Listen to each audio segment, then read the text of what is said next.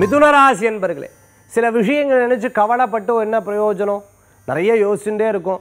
என்ன நடக்க போகிறது, என்ன நடக்க போகிறது, என்ன நடக்க போகிறது. அதாவது பாஸ்ட்டு, ப்ரெசன்ட், ஃப்யூச்சர், இந்த மூணு நிலைக்குமே சரிசமமாக பேலன்ஸ்டாக இருந்துகிட்டு இருக்கோம். பாஸ்ட்டை நினச்சும், ப்ரெசண்ட்டை நினச்சும், ஃப்யூச்சர் நினச்சும் கவலைகள் வந்து அந்த கவலைகள் போகிறதுக்கு கோயில்களுக்கு போகிறது விசேஷமான பலன்களை கொடுக்கும்.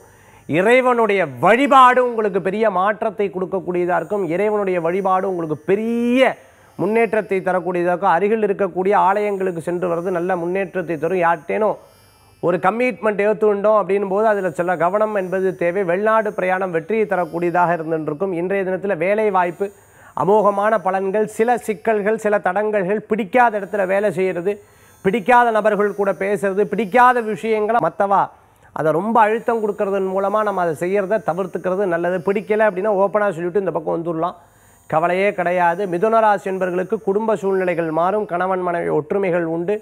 அன்பாக பேசக்கூடியவா, மன ஆறுதலை கொடுக்கக்கூடியவா, அவாட்ட கொஞ்சம் செவிசாய்த்து பேசுறது விசேஷமான பலன்களை தரும். மிதுனராசி என்பவர்களுக்கு வியாபார அனுகூல்யம் உண்டு. அதிர்ஷ்டம் தரக்கூடிய அற்புதமான எண் 8, நிறம் நீலம். வழிபாட்டுக்குண்டான தெய்வம் மகாவிஷ்ணு வழிபாடு. வெற்றி தரும் அற்புத வழிபாடு மிதுனராசி அன்பர்களுக்கு.